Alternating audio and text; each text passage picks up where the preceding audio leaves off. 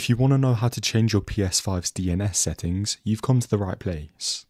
Whether you want to increase your connection speed, or connect to any Minecraft server like I explained in a previous video, this is how you'll do it. Go over to Settings, Network, and then Settings again, then Set up Internet Connection. Go to whichever network you are already connected to, and press the Options button, and then Advanced Settings. Go down to DNS Settings, and switch it to Manual. From here you can change your primary and secondary DNS.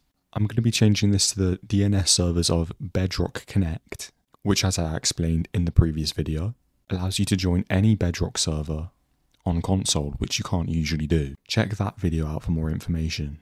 For my primary address, and then for the secondary DNS, I'll just set it to Google's DNS server. Then, OK.